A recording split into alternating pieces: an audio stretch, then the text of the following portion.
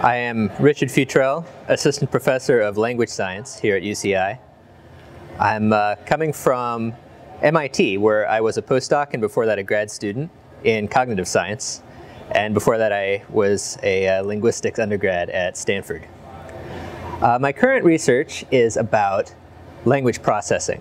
And what language processing means is, how is it that our brains, our human minds, transform language into meaning? And so what that means is, so I'm talking now, I'm producing sounds.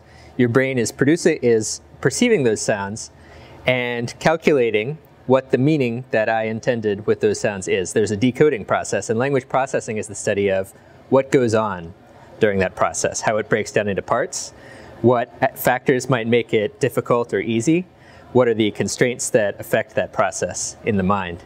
And we think that can provide a basis for things like language technologies, things like Alexa, Siri, that are supposed to do the same task of decoding language into meaning. We think that these computers can learn a lot from the way that humans do this process. Why did I come to UCI? The reason I came to UCI is because there's a very exciting program which is starting here. This is the Language Science Department, which is a new form of the linguistics department here.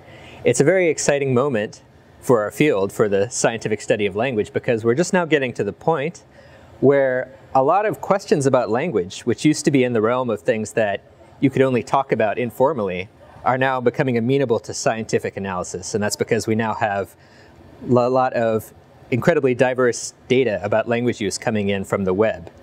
And we have new mathematical tools coming into the field. It's now possible to move language from something which is in the realm of informal interpretation to something which is more like a hard quantitative science. And UCI has a great program that is focused on this vision. And it's a new department, so we have the ability to create something really new that's really centered around this vision. What I would like students and colleagues to know about me is my door is open. I'm looking for collaborators at all levels of background, and I'm hoping to, I hope that collaboration with me will advance both language science and provide a stimulating intellectual environment for you. So what I'd like students and colleagues to know about me is my door is open for collaboration, and I think we're at an exciting time in the study of language, and you can join in on this vision of creating a more scientific approach to human language. I'm eagerly looking for collaborators, both students of all levels and other faculty, and I think it'll be an intellectually stimulating and exciting task.